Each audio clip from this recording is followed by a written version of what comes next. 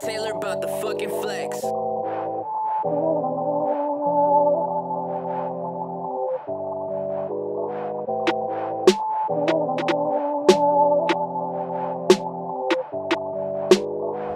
Hey, what's up, man? This is Protocol with Houston Hip Hop Fix. I'm in the building right now with a very special guest.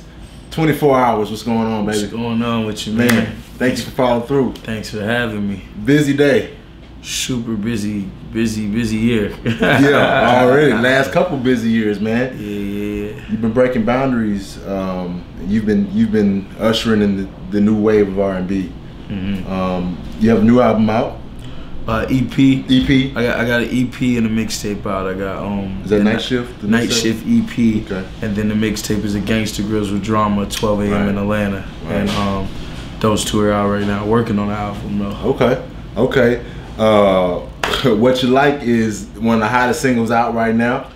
Yes. Yeah. That's facts. It's like #7 on the urban radio. So it's climbing. And climbing. Hot with the got Ty Dolla $ign on there. Wiz on there. Hit Boy produced it.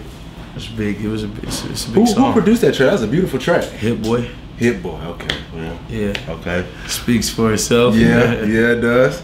Man, bro, I was so excited when I found out we were gonna sit down for a little bit because I love that song. Appreciate it. I love that song. That's tight to me. Like, hey, bro. Like it's like we make the music, and it's like even when I performed it tonight, like I always perform it towards the end just to see, cause like being on tour with my bro, like these is a lot of his fans. Like when you get a chance to catch a 24-hour show, like the whole show is different. It's so much darker and so much like just like a different vibe than the kids that are here. So when I can even see 5, 6, or 7 of them singing the lyrics, I'm like, man, all right, yeah, it's reaching other, it's definitely reaching out, people. man. It's definitely being with a bro boy is my fear. Yeah, I told the baby get the fuck out of here. It's hard. Yeah, man, it's dope. Also heard about the remix dropping with T-Pain. Is that correct? It came out. Yeah, it came out like 2 days ago. Yeah. Pain dropped it. It was crazy. Okay. I got another remix coming out in a few days with P&B Rock and Tokyo on it. Okay. Yeah, that's hard. That's hard. That's awesome, bro. It's really cool that you're on a roll. You know, I haven't got a chance to listen to 12 a.m. with Drama yet, but I did have a chance to listen to Night Shift. I'm gonna listen to that on the way home. Okay. Hold yin and yang, like Night Shift. Really? And you switch to 12 a.m. What's the difference between those two projects? So much. All my projects got a meaning. Like it starts with like I never named the project before I work on it. So it's like Night Shift EP was like I knew I was going on tour before this tour, and I wanted a new body of work out. Like I don't ever want to like I can go on tour with like the work that's already out, but I like to always put some new stuff just so like the fans, like the real fans will be like, oh man, he dropped Night Shift, now he's on the road, I want to go see these new songs live. So even before I came on this tour with Tokyo, I dropped 12 a.m. in Atlanta, and it's a different combo with that because I dropped 12 a.m. in Atlanta and I got the top 10 song in the country. So it's like the chemistry between those two together, it's like, man, I'm really ready to do my tour next. Right. Yeah. Let's talk about that, man, because you know you are a businessman and you've kind of formed something behind the scenes.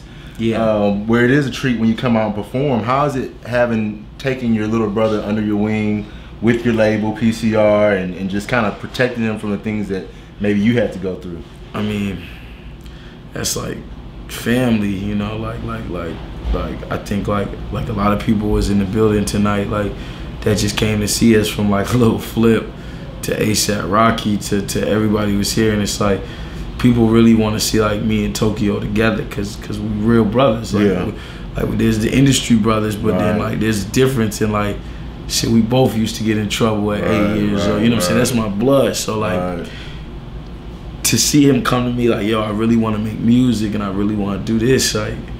Shit, only thing I can do is help them. Like that's what you do. Like you help your family, but it was like I told him from the jump, like, man, this shit not easy. Like this is like, it's a whole nother level when you get into, like, when you get in, it's a whole nother level. I told him, I said, you gonna surpass what I've done. You know what I'm saying? But I'm gonna still be there to tell you how to run it, because like I studied the game, like I'm a real student of it. So like I try to learn the ins and outs of it, and I'm still learning, but I can tell you, like, I ain't slipping. I ain't slipping with it. So it's been good to be there, to be like, I got a song I never told nobody about yet. It's called Me and My Bro, and it's on my album. Okay. And I don't even got a title yet, but like,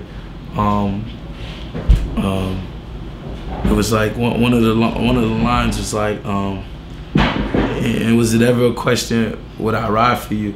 And it's been good to watch you blow. It's like I'm like a second pair of eyes for you. And it's like with Tokyo and everything that happened so fast, like I was the perfect person to be like in pocket with them, because like one, I've been in the game. Two, I have record deals. I've seen money. I've been broke. I've had money. I've did everything that the game had to offer besides sell 1 million records. But if you every show I go to, I got somebody coming up to me like, yo, I've been a fan before 24 hours. Like I was a fan before you switched your name. Like, so it's like, so to me it's like, man, that hard work. I used to ask myself like, man, why I put so much work in and it's taking forever to blow?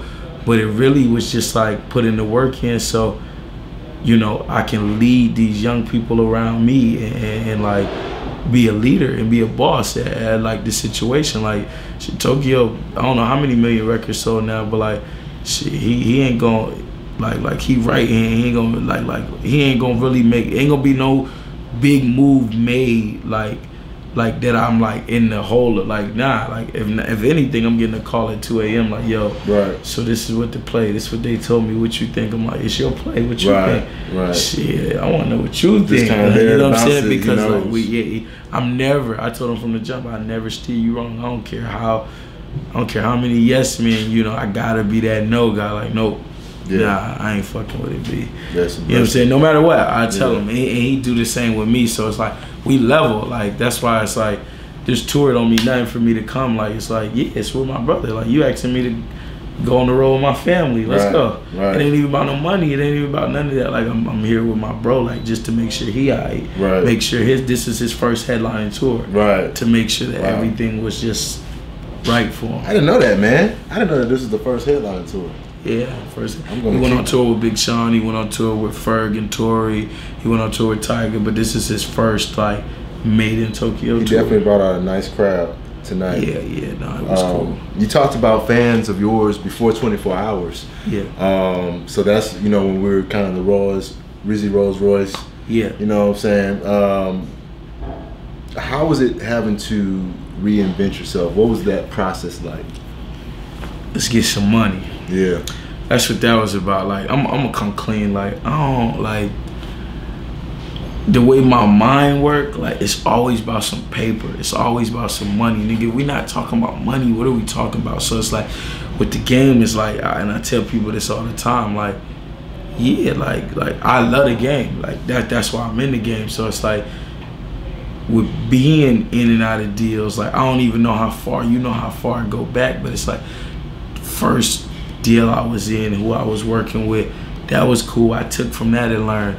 Signed to JD, Jermaine Dupri. He signed as my manager. We did the RCA deal. That was like 2013. That was cool. I learned from that. Around 15, I'm like, man, I don't know. 14, nah, probably like 14, into 13, 14. I'm like, yo, this single done died down. I don't know what to do. Like I'm in a mode where I'm not even leaving the crib. Like I'm like, I got a major record deal. I'm around major people, and this shit's still not working. Tokyo this whole time was like that's my dog, like my little homie, like in the studio with me, but not recording, just like, yo, you need anything? Like I heard he really had to beg you to get that song, like I mean, like really push. You know, Tokyo was like, put it like this, nah, for sure. Like he was with me, like that was like, you know, yo, I'm about to ride over here, and he be like, all right, I'm not gonna let you ride by yourself, I'm about to come with you. That was Tokyo. That's my little bro. So he was with me. So one day, I mean, I ain't gonna lie, I had already did the deal with like JD and did the deal with everybody, and he was like, yo, help me with my music. I want to put this song out. I heard it. I didn't really respond like that at first, and then he hit me again like, come on dog, like help me put this joint out. I'm like, all right, let's go, fuck it, we did it. And literally 90 days from that shit blew up. Yeah, that shit blew up. But I mean, to me, it's about the change from Rizzy to 24 was like, all right, I want to shake all the cob. I want to shake everything that involved my name. If you go type in Royce Rizzy on Google right now, you're gonna see Rolls Royce lawsuits. You're gonna see TMZ. You're gonna see Jermaine Dupri. You're gonna see Lil Scrappy. You're gonna see all these people that was attached to me. So I'm like, yo, I don't want to put my attachments on the Tokyo, and I don't want the attachments on me no more. I learned from this shit. I'm over that shit. Like, how can I really get some money and be brand new? Right. All right, recreate yourself. Right. But I had to recreate myself in a way where people I couldn't just be like, all right, I'm not Rizzy no more, call me 20. Right. Like, it don't work like that. Like, I had to go figure out the coolest way to do it for the girls to fall in love first, and then let them know, like, all right, I'm 24 hours. Like, wait, don't I? Guess what? Some of my new fans don't even know about the past, but then some of the people out here, Houston was my biggest market as Rizzy. Wow. Don't know why, don't know how Houston was, but as Royce Rizzy, Houston was my biggest market.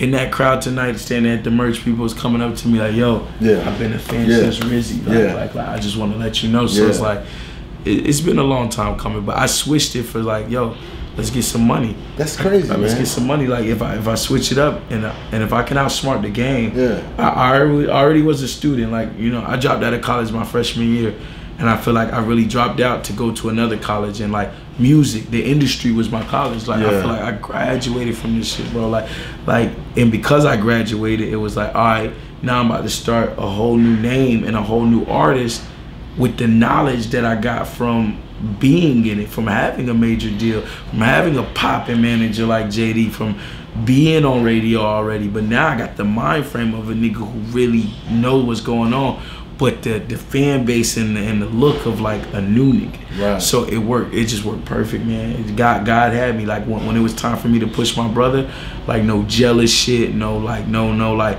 what's up with me. I asked my pop one time. I sat back. I'm on the phone with my pop. I'm like, yo, like honestly, like I don't get it. Like what I'm supposed to be doing right now. He like, ain't your brother's song like picking up a little bit? I'm like, yeah. He said, that's what you're supposed to be doing. Help your brother. Right. Like if your brother got some, help him.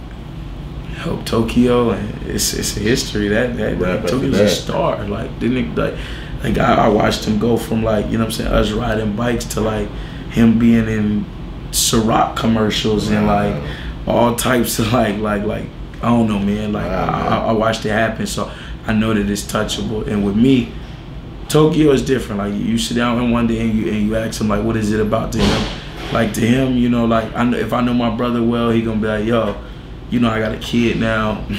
True's World is out. I got my fiance. I just want to make good music, be able to take care of my family and do it. Man, it's all about that bag to me. Yeah. To me, it's like, yeah, I want to take care of my family, but I want to take care of my family. Right. I'm trying to plant like 10 seeds, nigga. Right. I'm trying to plant 10 seeds, and each seed give me 10, 20 million. Right. Like I ain't like, of course, nigga, as men, we got to take care of our family. Right. As you being a man, whoever you got to take care of them. If I was a regular nigga working at Best Buy and I had a shorty and a kid, I got to take care of them. So that ain't my plan. My plan is to continue to learn the game and teach niggas the game, because it's like we all got a hoop dream. We all want to rap. We all want to do something. And it's like no one want to really show you how to do it.